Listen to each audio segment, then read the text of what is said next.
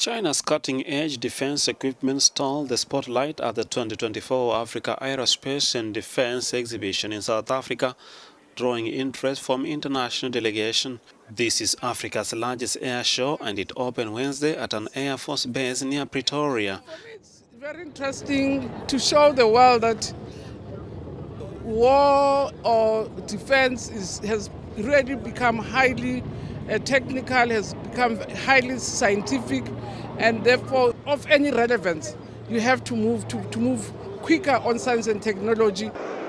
Chinese companies showcased their top defense products, including armored assault vehicles, fire strike system, air defense and anti-missile technology.